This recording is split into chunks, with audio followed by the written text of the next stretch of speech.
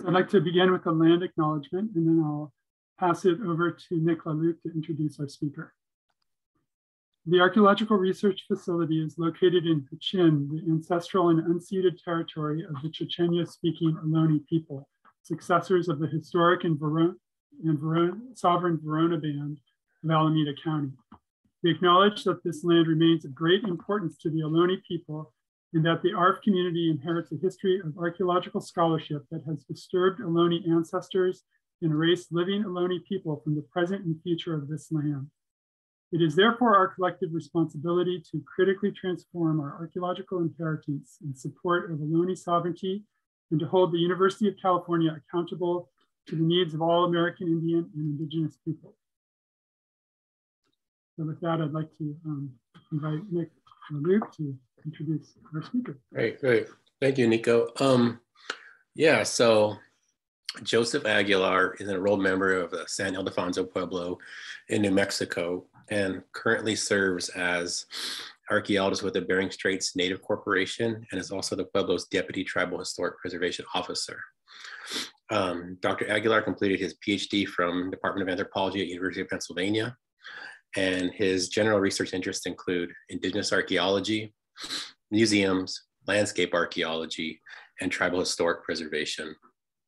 He is currently working on an exhibit and content development for several museums, including the Museum of Indian Arts and Culture in Santa Fe, the DeYoung Museum of Art in San Francisco, and the Chapin Mesa Archaeological Museum at Mesa Verde National Park, and for the School for Advanced Research in Santa Fe, New Mexico. And I want everybody to join me in welcoming Dr. Aguilar to give us our talk today. Thank you.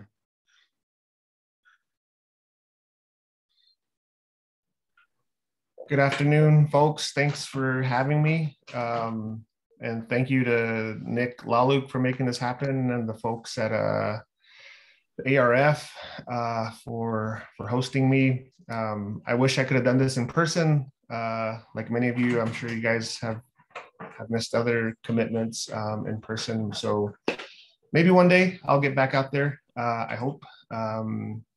So yeah, I'm just gonna talk very briefly about some of the work I've been doing as it relates to the archaeology of the Pueblo Revolt here in my home Pueblo of New Mexico. And before I go further, Patrick Naranjo, thanks for acknowledging me and my work. It's good to see and know that there's some Pueblo folks and other indigenous folks out there at Berkeley. So yeah, it's good knowing that, and thanks for your words. So my work for my dissertation at the University of Pennsylvania focused on the historical and kind of anthropological history of the Pueblo Revolt of 1680 and its aftermath. I chose to study the revolt as it relates to my own home community of San Ildefonso Pueblo, where I'm calling from now, because it's a pivotal point in Pueblo history. Many of the events that occurred during that period have direct effects and consequences on contemporary Pueblo people today. So it was important for me to kind of dive into that history and offer a new perspective on the revolt, because what we've been presented with was very one-sided. It was void of any indigenous voices, and I felt we needed to remedy that. So I did it in my way by bringing archaeology, critical review of ethnohistoric records, and incorporating indigenous worldviews, including oral histories, into this work. So combining those kind of disparate components of the past was a challenge, but I did my best. And so I'll present some of the results of my work and where I hope to be headed with my work in the future. So like I mentioned, in our communities, we learn about our our history, our histories in different ways, non-Western ways, if you will. And outside of our communities, we learn about our history through schools, museums, popular books. And this is taught to us by anthropologists, archaeologists, popular writers, almost all of whom are non-Pueblo people. So my work, like I said, is informed by my own traditional values and academic discourse. So all of this is kind of founded by the tenets of the burgeoning field of indigenous archaeology. And I view the Pueblo Revolt, which was an indigenous insurrection against European settler colonialism, as an assertion of indigenous sovereignty. So the overarching goal of my work is to present an indigenized anthropological history of events surrounding this era. And I use the term indigenized specifically rather than decolonize, because the events that I'm analyzing, this period of Pueblo revolution in 1680, from about 1680 to 1696, that was, to me, in my view, was a truly decolonizing event. It was necessarily violent, but in my view, those actions and the course of actions that were taken by Pueblo people then were truly decolonial. So I choose to use indigenized because I'm not ready, I'm not equipped, I'm not totally prepared to decolonize archaeology or museums or whatever else I engage myself in, because those are really drastic actions. And we can chat more about that later if we want. So I'll begin with a quick slideshow.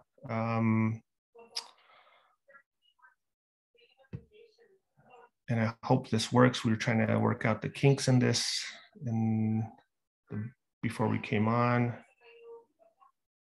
Everybody see this okay? Good? Yes, it looks good. Okay, cool. So this Mesa here that you see, I mean, it's just outside my window here. If I could pick up my computer and put the camera out here, you'd see this Mesa. We refer to this Mesa as Tunyo in the Tewa language. It's one of the 4 cardinal mesas surrounding our Pueblo. So in Pueblo cosmology, the 4 directions, 6 directions are important, and this mesa marks the north for our Pueblo. And it's a imposing place. It's a spiritual place. It's a beautiful place, and it's in my backyard. So this work is very near and dear to me for these reasons. So founding this work, at the foundation of a lot of the work that I do are indigenous and collaborative archaeologies. The decolonizing mission set forth by indigenous archaeology is a response to the colonial frameworks that continue to deeply influence institutions of knowledge and power. So at stake for indigenous peoples in this endeavor are the inherent right to control and contribute to the production of knowledge about our cultures and histories, the inherent right to protect, preserve, and present our heritage on our terms, and the inherent right to present our own accounts of our history and our past. At the core of this mission is the recognition that as a Western scientific practice, archaeology doesn't hold a monopoly on understanding the past, and that archaeology can benefit from engaging with non-Western, i.e. indigenous peoples and perspectives. So although collaborative and indigenous archaeologies both advocate interaction with stakeholder values, knowledge, practices, ethics, and sensibilities, they differ on one central point. Collaborative archaeology is defined as a range of strategies that seek to link the archaeological enterprise with different publics by working together. In contrast, indigenous archaeology identifies and privileges a very specific public, which is indigenous peoples. So indigenous archaeology is not a single idea, but rather a broad approach that incorporates a diverse array of indigenous ontologies, practices, and peoples. Accordingly, indigenous archaeology is highly contextual with the goals, methods, and outcomes of interaction differing across tribal communities. So for example, my way of practicing or promoting indigenous archaeology will vary and differ from, say, Nick Laluk's way of doing a form of indigenous archaeology. So some of the foundations of indigenous archaeology, it's rooted in some forms of Native American activism. Joe Watkins, a Choctaw archaeologist, states that archaeology is the study of people, not things, and that these people have a present and a future as well as a past, and that archaeologists must integrate the concerns of the American Indian people with their research.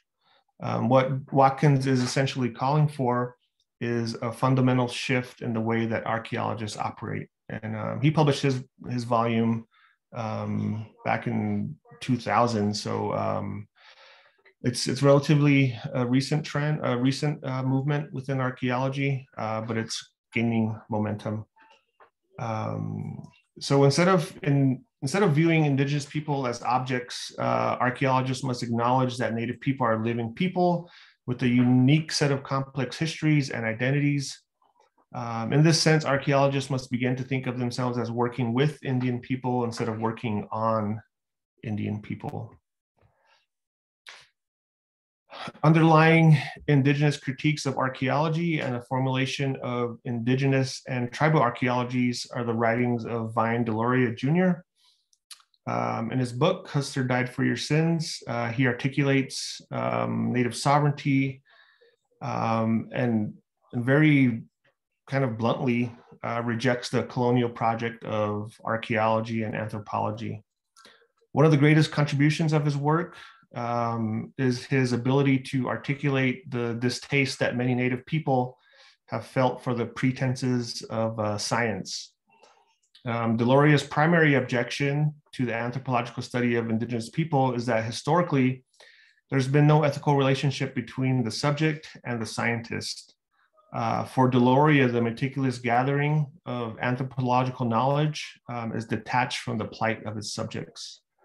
And I like using his quote there that the compilations of useless knowledge for knowledge's sake should be utterly rejected by the Indian people, because for much of the history of the discipline of archaeology, there's been no benefit to Native people.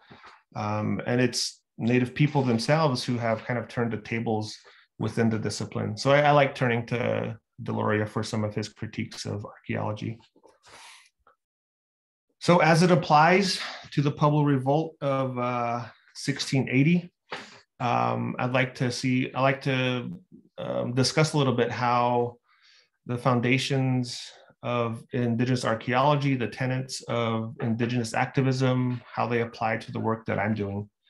But first, I'll begin with a kind of brief summary of the revolt of 1680, its aftermath, and some of the ongoing kind of historical effects of the revolt.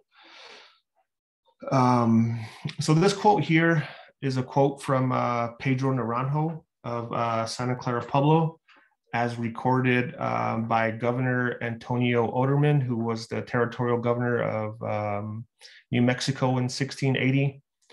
Many of his journals have been translated by Hackett and Shelby at the University of New Mexico from Spanish into English. And so a lot of my work is based on the translations of those journals themselves. But as I mentioned before, you know, these sources are one-sided, very biased, void of public voices.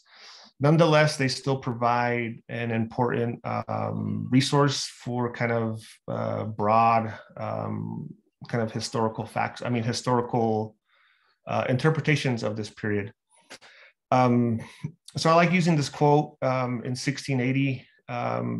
Oderman refers to Popé as coming down in person, ordering the pueblos through which he passed that they instantly break up and burn the images of the Christ, the Virgin Mary, the other saints, the crosses, and everything pertaining to Christianity. That they burn the temples and break up the bells. Again, a true act of decolonization.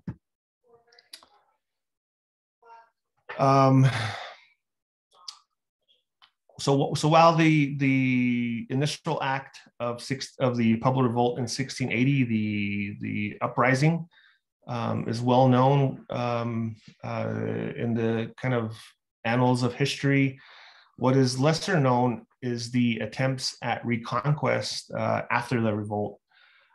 There were several failed attempts at reconquest.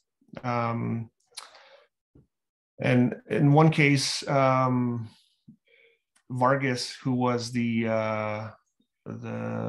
person to lead one of the major efforts at reconquest for the crown of Spain, he led a couple expeditions into New Mexico to reclaim the former territory of New Mexico. At one point, he took ritual possession of New Mexico. He toured the pueblos where he was cautiously greeted. Where he promised a new peaceful era of Pueblo and Spanish cohabitation in the region. So this quote here, and I'll just read it, is from his journals from about 1690 to 1696. In view of their having relapsed into apostasy again, and as such being traitors to and enemies of our holy faith, I ordered a death sentence carried out against these criminals, the agitators, leaders, captains, and other Indians who caused the people of these nations to leave their pueblos, escaping to the mesas, summits, and cañadas to fortify themselves in those places, and who with them may be safe from this punishment they have so deserved. So here he's talking about pueblos who have sought refuge in their mesatop communities after his return to New Mexico. So while Vargas has been coined the peaceful reconqueror, an oxymoron if I've ever heard one, a lot of his own words and actions kind of contradict that peaceful narrative that's been kind of put forth. So this narrative of the bloodless reconquest of New Mexico has been challenged in recent years by indigenous peoples, independent indigenous native-led organizations who have called for an end to the celebration or the glorification of colonialism, reconquest. So what you're seeing here on the right is a picture of what used to be an annual reenactment of Vargas's reconquest of New Mexico, which has been coined a peaceful reconquest of the region. It's been met in recent years with protests by indigenous groups. So here you have a photo on the left of indigenous people protesting in downtown Santa Fe, where this event was held annually. This was about 3 or 4 years ago, where things came to a head during the scheduled reenactments of the reconquest. There was some arrest, there was some violence, and after some debate, after lots of kind of discussions, both in different forums and venues, the group Caballeros de Vargas, who put on this commemorative event, eventually dropped the entrada portion of their celebration. So, I mean, it's a contentious issue here. That's, you know, still very kind of hotly debated to this day. So these are kind of the lingering ongoing effects of this event in New Mexico. So moving to my work, I look at the events during this period from a broader perspective, a landscape perspective. And at the onset of Vargas's reconquest mission, the center of gravity of the Pueblo world shifted from mission villages, which were at or near watersheds such as the Rio Grande. A lot of their mission villages had been contaminated through bloodshed, and people sought the protection of upland areas near their homes. The deliberate movement to Mesa villages was the result of many different strategies of resistance as Pueblo communities anticipated the return of the Spaniards. After all, prior to Vargas, there had been several failed attempts to subdue the Pueblos by Antonio Oderman and others prior to Vargas. So what characterized the reconquest for the Pueblos was not only its violence, but the Pueblos' adamant resistance to it. So while the Pueblos made some compromises and accommodations, and even in some cases made some alliances with Vargas, resistance was overwhelmingly constant throughout his reconquest. So at the time, three major centers of resistance emerged, one surrounding the Cochiti district with the Caras people, another in the Jemez district, which surrounded over the resistance of the Towa-speaking people, and in the Tewa district here at Tunyo at San Ildefonso Pueblo, where the Tewas coalesced together. So Vargas's reconquest looks like this. After taking ritual possession in 1692, he returned to Mexico, presumably to gather more supplies and settlers. And when he returned to the area, he found the former capital of Santa Fe heavily fortified and occupied by Tewa people. Vargas then attacks the former capital, and he executes publicly executes Pueblo leaders within its plaza. After this, there was wholesale movement of Pueblo folks to mesatop villages, and in 1694 he began his military campaign against the mesatop villages. In 1696, what is commonly referred to as the Second Pueblo Revolt, which was just a continuation of the mesatop resistance. This was quickly put down by Vargas because he was a little more prepared at this point. It's important also to note that the revolt of 1680 and the events of the resistance, surrounding the resistance of the reconquest in the mid-1690s was not an isolated event.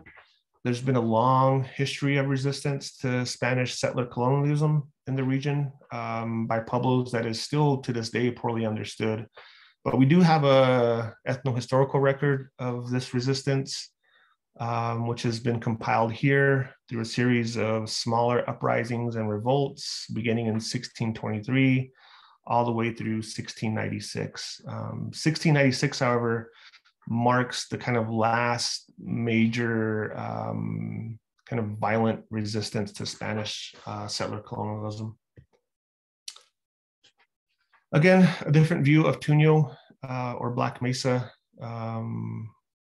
Cardinal Mesa to the north for the Tewa people. This is where the focus of my work is centered. So I'll dive into the events that surround the reconquest at Tunyo. When the rebel enemies of the Tewa nations and their followers discovered us at the base of the mesa, they gave great war cries, crowding the tops of the mesa, its pinoles, and all around it. They said they were awaiting the Jemez, Keres, Cochiti, Apache, Zuni, Moquino, and many other nations. They spoke shameful words, which led us to fire a few shots at the people, but the heavy snow did not permit bringing the war in the proper manner. We saw that there was a risk of losing the battle completely because of how fortified the enemy was.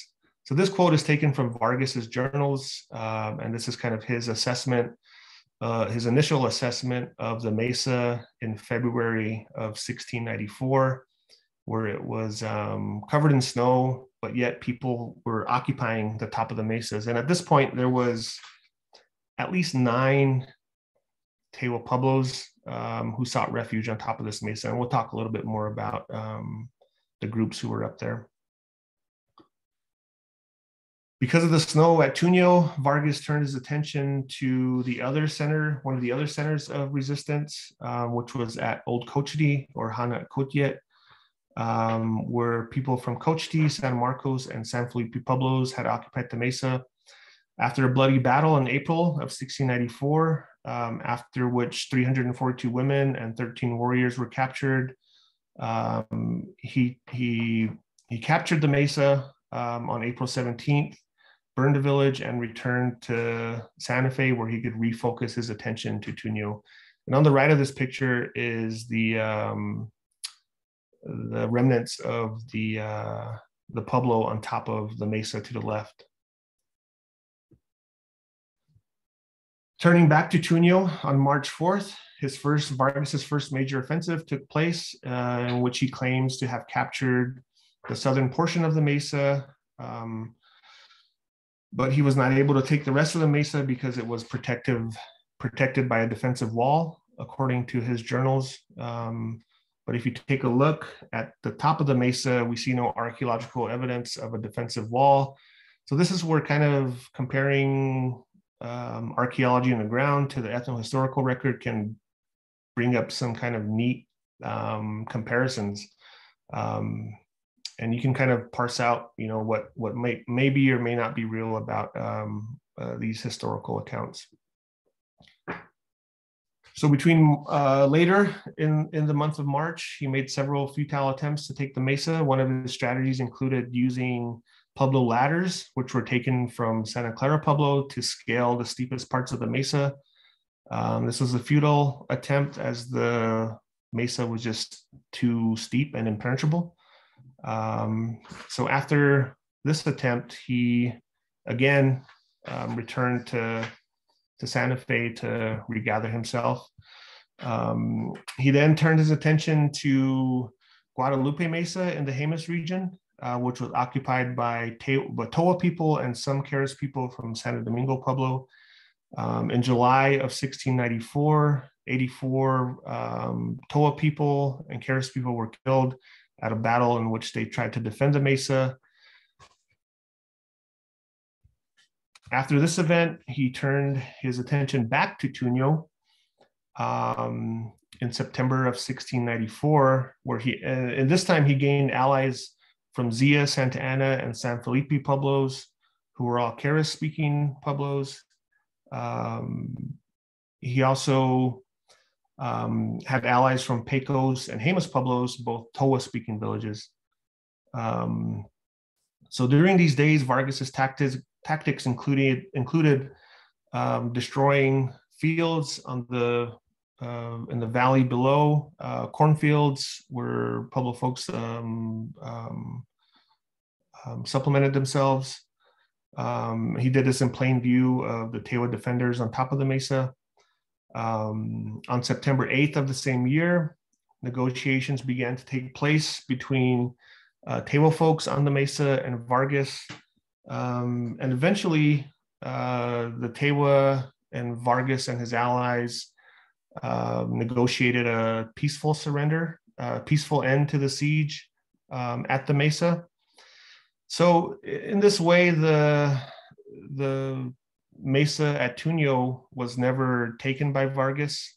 It's a point of pride for Tewa folks that they were able to successfully defend themselves against Vargas, and he was not able to take the Mesa in the same way that he did at Coach T and Jemez Pueblos.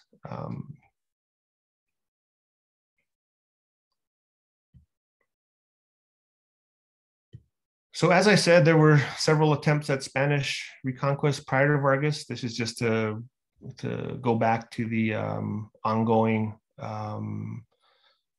resistance strategies that Pueblo folks took against Spanish colonial settlers. And in my work, I take a place-based approach to understanding this time period. And what I mean by a place-based approach is that I emphasize the interdependence of time, space, and history. And my starting point is the idea that places embody history, both physically and spiritually, and that historical memories are given life when people re-encounter these places. This place-based perspective is essential for the further development of indigenous archaeology in a couple of ways. First, this approach embraces the strong link that Pueblo and other indigenous peoples maintain with their past. For Pueblo people, there's no disconnect between place and time. The contemporary world is that, and that of their ancestors are embedded in the same place. It is this reality that generates our continuing attachment to these places.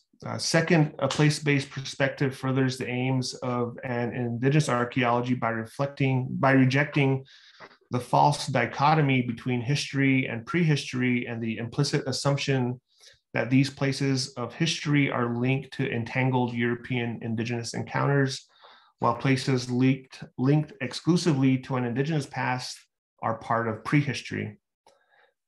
So the cardinal mesas, the mesas located in the cardinal directions near villages, Tewa villages, are especially venerated. For example, Tunyo on the top right of the map there, or Black Mesa is located due north of our Pueblo, and it figures prominently in many of our traditions at San Ildefonso, and it is but one place on the cosmological landscape of our people. So while the events that happened there are important, it is the place itself and all that it embodies physically and spiritually that holds the highest importance. So my work is an example of an indigenous researcher working with my own community, and it's intended to provide inspiration to other indigenous students who have an interest in pursuing archaeology by providing insight into the ways in which I have engaged with my own community. I hope to illustrate the successes and pitfalls of my approach. So my choice to do archaeology at the village of Tunyo, which is occupied by my own ancestors, provides an opportunity to engage with my own community's history. This also requires me to consider the implications of my research while reflecting upon my own subjectivities. Methodologically, I'm committed to providing suitable alternative archaeological methods to indigenous people who may have a vested interest in archaeology but are concerned with the limitations of traditional site-based survey methods and wish to refrain from engaging in invasive archaeological practices. So in my work, I focused on the cartographic documentation of the Mesa, and I used drones or unmanned aerial vehicles, which provided a more culturally appropriate alternative to other less appropriate methods like excavation or ground surveys. And this had virtually no physical impact on the heritage resources of the Mesa.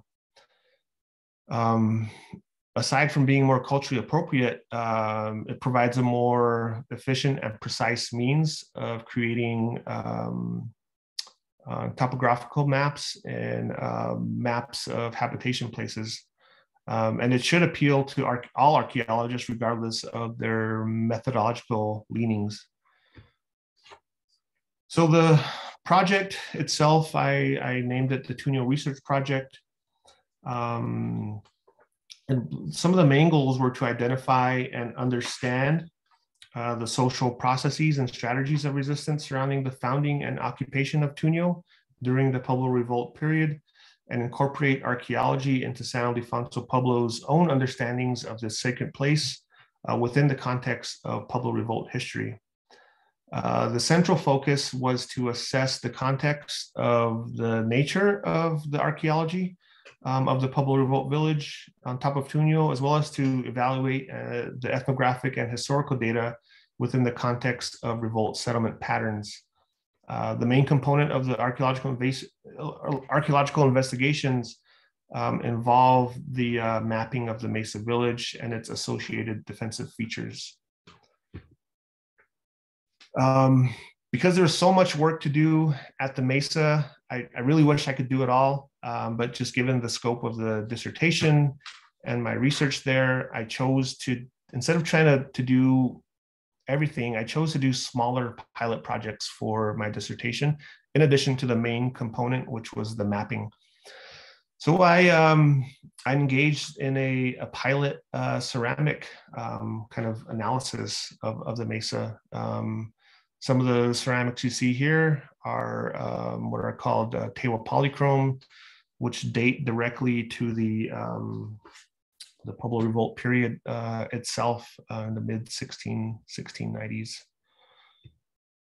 I also did a pilot rock art survey where I kind of did an informal survey, pilot survey, just like it's called, of some of the rock art features on and around the Mesa. So this involved me just hiking around basically, and there's a picture of me on the left, kind of dangerously scaling the edge of a cliff to document some rock art there at Tunyo. I did a defensive features survey. So what you see here is a wall fortification, the remnants of a wall fortification on top of the Mesa that were constructed in an effort to prohibit Vargas and his allies from scaling the Mesa. And there's an abundance of these defensive fortifications on and around the Mesa. I also did a informal survey of ammunition caches, and these ammunition caches, if you look at the picture on the right, are just collections or aggregations of river rock, quartz cobbles that were used as projectiles against Vargas and his troops. And this quote was taken directly from Vargas's journals, where he directly references the use of these stones, where he says the danger to the men of being killed was great because this place is so impregnable. The Mesa was completely rocky and covered with boulders, and the enemy so well prepared that they had many rocks from the river to bombard us, hurling them with slings. So that's kind of an interesting, kind of neat comparison of the ethnohistoric record with the archaeology. So what I did in my work was create kind of visuals, maps that help me interpret the lay of the land, if you will. This map shows the distribution of these types of defensive features.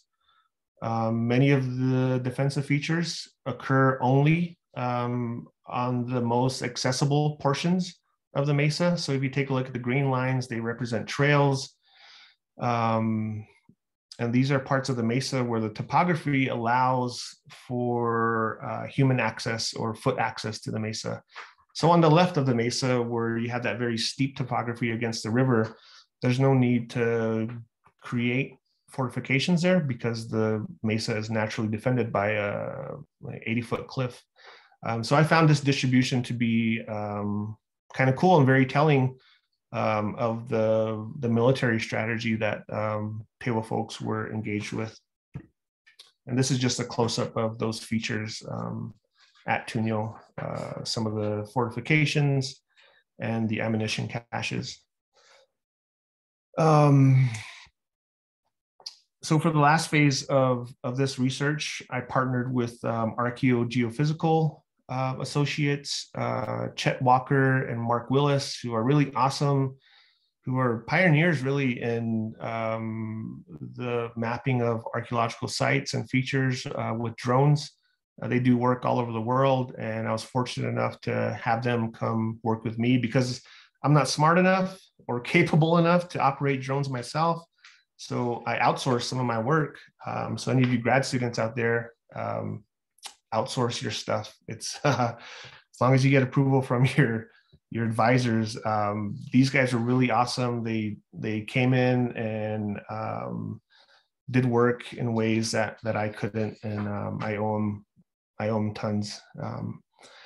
So that's a picture of one of the drones that they flew over the mesa. Here's some of the methods we used.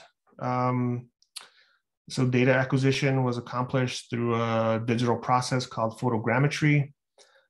So the drones were set on a specific path. So the little alignments there of circles you see is the path of the drones. Each one of the circles represents a photo that was taken while the drone was in flight. All these photos were stitched together like a quilt, geo-referenced with targets on the ground. This is where the Mark and Chet's expertise comes in. And with this data, they were able to create really cool hillshade relief maps that really brought out the topography of the ruined settlement on top of the mesa. So if you look at the kind of dimpled surface of the mesa there, these high resolution images, we can the architecture, and this is architecture that we're seeing, it begins to really pop out. So it's very different from a lot of the other revolt era sites in the region. I showed you a picture of the remnants of the village at Cochiti, where you have masonry walls that are in some cases still standing. Here, the topography doesn't allow for that type of architecture to be built. So instead, you have a kind of unique form of architecture on top of the mesa. This was my kind of best estimation of what this looks like. Each of these kind of polygons represents a pit structure of some sort, which I presume were used as habitation spaces. So unlike masonry architecture, which leaves a very clear material signature later in the form of standing walls, what we have on top of Tunyo is a lot different. So this informal construction or architectural type may be consistent with the fact that the move to Tunyo happened very quickly and involved multiple social groups from different pueblos in response to Vargas's military campaign. And there's no historical descriptions of the mesa itself or its architecture because Vargas never made it to here. And so parsing all of this out was like really interesting. And while I'm still, for the dissertation, I did what I could as far as interpreting the architecture here. There's still lots to be analyzed with this data, and there's so much more to do. Here's just a close-up of some of that kind of topography that was created with the drone imagery. And when I talk about broadening indigenous archaeology, what I hope to do with this work is provide kind of new avenues for archaeological research that aren't kind of rooted in the colonial foundations of a Western traditionally practiced archaeology. I really hope to present new perspectives, new ways of understanding And I continue to do this with some of the work I'm proposing for Tunyo. I'd hoped to talk more about an oral history project that we proposed with the National Park Service, but we didn't get funded for that program. And so we're reformulating our proposal to make it more attractive to the funders at the Park Service. So what I hope to do in this next phase of work with Anthropological Research, a firm based in Tucson, Arizona, is to collect oral histories and more ethnographic information about the Mesa from our own people. Because as it is in many indigenous communities, especially with the onset of the COVID pandemic, we're beginning to lose elders, and with them, a lot of these stories go with them. So the next component is heavily focused on ethnography and collecting oral histories in the Pueblo as they relate to Tunyo. And I hope to combine this with some of the previous work I did on the archaeology of Tunyo and just create new narratives that challenge outdated ones rooted in colonial histories. So if I went a little bit over, I apologize, but I have some time, or if there is some time, I'll be happy to take some questions. Thank you for your time this afternoon.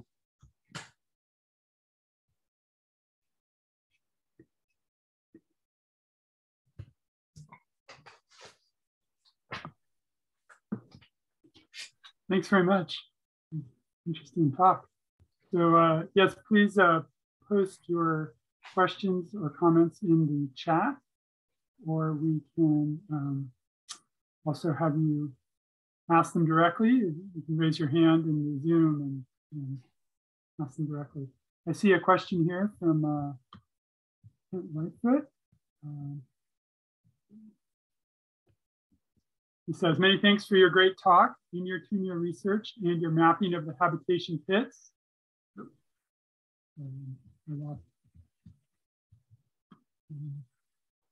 On top of the mesa, did you find very many material remains near or in the pits?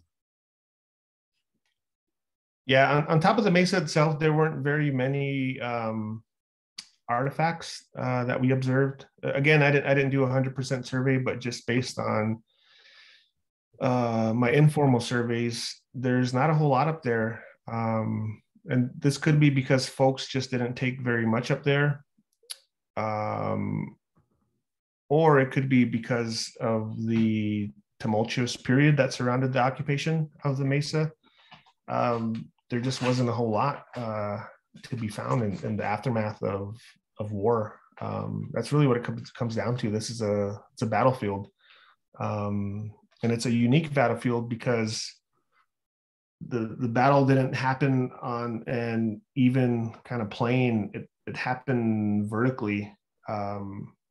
So I have a lot of investigations to do, like on the slopes, the talus slopes. But as far as the top of the mesa, there wasn't a lot of fighting that happened on top of the mesa, but rather on the slopes themselves. Mm-hmm. See a question here from June Sinceri. June, do you want to ask your question? Yeah, just in case my connection's been spotty. Hey, thank you for that excellent talk, sir. Appreciate it.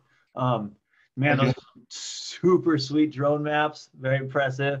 And having been asked by a couple of community partners to help them demonstrate some of the kinds of things that are threatening their heritage sites, including lots of erosion from cattle that the Forest Service is running on the site, or things like that. I was wondering if some of those fantastic maps you have, you did it like before, when did you take those shots with the drone? What year was that? That was back in 18 maybe. I forget. It's been so long ago. Yeah, I know. I mean, I did shots in Mali in like 2012, and I'm still trying to follow up. But like the idea that now there's been a few monsoon seasons, some rains and things like that. Is it a priority of San Ildefonso to kind of think about what erosion impacts are you know, on the site now, like it is for some of my community partners who want to negotiate how to protect the site. One of the first questions is, well, what do you want to do to protect it? And they want to use some of these kinds of three-dimensional topographic models to demonstrate how erosion is affecting their site. You know, like it's head cutting these little arroyos into the site and it's causing damage to the adobe, or maybe it's deflating the site through some other measures. And they want to demonstrate that their archaeological partnership is generating some data that they can use in those negotiations. So they, you know, having us go back up there and do another three-dimensional topographic map, we can do like a comparative volumetric. And I'm still working that jazz out. And I was kind of thinking, man, here's a guy who's got some pretty rad data, you know, up on your Mesa, and it might be cool to see what, you know, or has that been expressed to you as a priority for San Ildefonso to do that kind of thing? It hasn't been expressed as a priority, and this is why our philosophy on preservation is not a standard Western one. So we're not necessarily concerned with preserving a site for preservation's sake. If a site is eroding or is being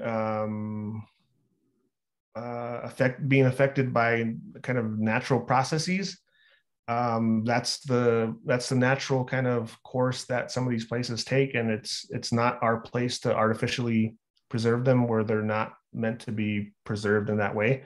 So that's our preservation philosophy might be a little different from maybe the groups that you work with, but drones certainly are a really good way to document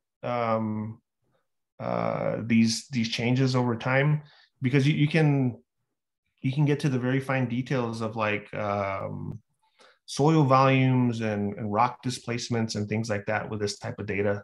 So I could put you in touch with these guys who do this work, unless you know them already. No, I don't. Thank you. I would appreciate that. Thanks. Because yeah, I mean, it sounds like with the natural processes, that's something that also Grayton has talked about, how that's returning back to the world in the way it's meant to be. I think that the community partners that I work with that are concerned about like overgrazing that's being allowed by the Forest Service. They don't, you know, that's a little different than like just rainstorms and things like that. But yeah, for sure. I mean, I'm very interested in providing that as a service to those communities who invited me. So yeah, you know, if you could hook me up, I'd appreciate it, sir. Yeah, we'll chat. All right, thank you, sir.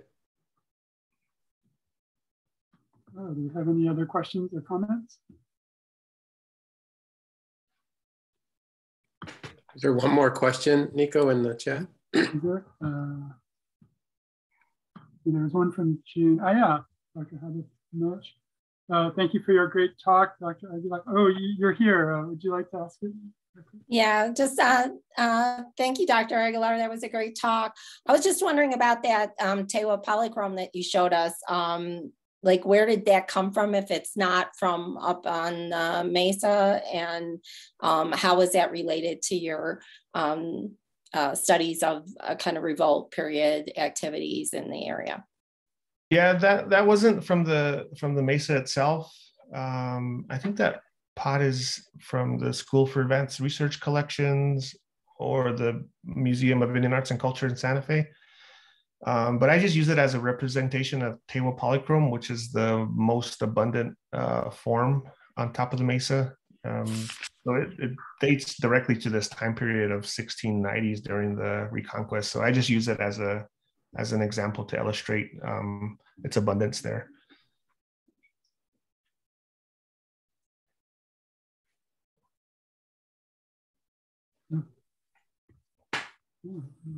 Any other questions or comments? I wanted to mention I've worked with Mark Willis, and he's a terrific, really imaginative guy with the drone machine, and also with petroglyphs, with different kinds of illumination. Really like they're pretty innovative folks who can map almost anything. Yeah. Very nice to see pictures from the other side. Kundoha. Oh. Yeah.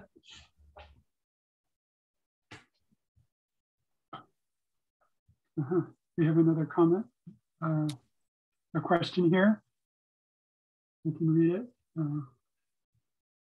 From Julia Frankenbach. Thank you so much for your talk, Dr. Aguilar. I was struck by your description of your place-based approach. Do you have any readings or other resources you would recommend on place-based approaches, specifically for folks working on Indigenous history? Sure. My discussions of my place-based approach are published in a volume. I'm looking at my bookshelf now. I think it's called The Death of Prehistory. I can send a link to the folks at Berkeley, and they could maybe distribute it to the folks on the call here. But I go into this into a lengthy discussion about that approach. And so, yeah, my work is out there in different places, and wish we had more time to talk about that approach. But I can definitely forward on some places where this stuff can be found. That would be awesome. Thank you, Dr. Aguilar. Of course.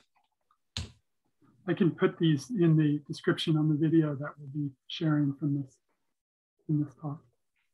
Are there any other questions?